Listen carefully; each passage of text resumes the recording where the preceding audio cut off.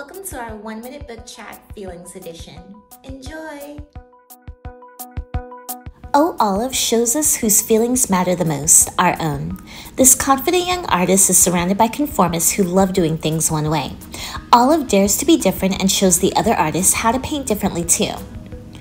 Are You Mad at Me introduces us to an anxious ostrich on an errand for party treats that learns how to communicate and not take things so personally. Kids will love having a second read to play I Spy for the hidden chameleon on each page. In Seals or Jerks, we meet an animal enthusiast who goes through an array of emotions as they learn the truth about their favorite animal and the food chain through various forms of research and animal chats. Well, so long for me, Miss B, your favorite writer and librarian on the go. Bye!